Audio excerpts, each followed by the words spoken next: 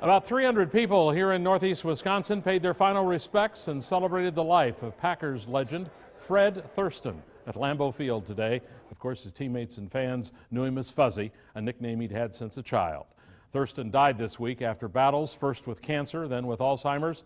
Fox 11's Bill Miston was at Lambeau Field for the service that celebrated what his on-field partner all those years called Fuzz's wonderful world.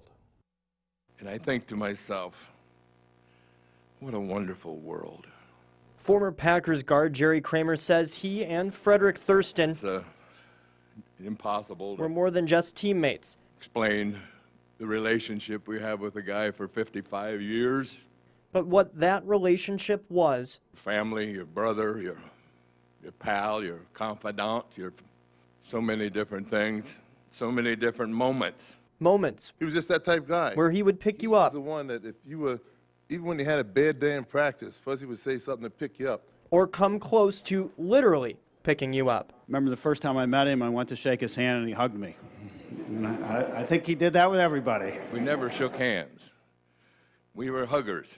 The Altoona, Wisconsin native with 6 NFL championships was far more than just a Lombardi-era left guard leading the power sweep offense. I thought he could have been an opera singer. He had a great singing voice. He was a singer as well as a father, grandfather, but best known as very special Packer. Packers president Mark Murphy says Fuzzy personified the player-fan connection. His radiance attracted so many fans to him. In fact, many fans identified with the Packers through Fuzzy. That continues today. Fuzzy had a heart of gold.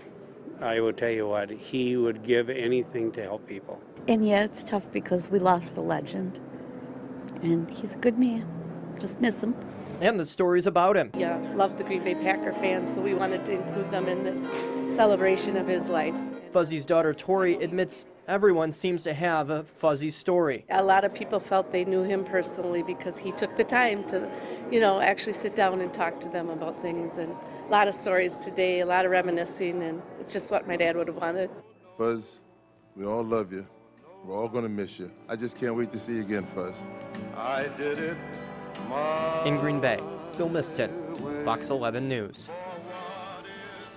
Now, all those services have been held before in the Lambeau Field atrium area to celebrate someone's life. It's the first time such an event has been held for a former Packers player. If you'd like to see more of today's service for one of the all-time most popular Packers, we have a photo gallery online.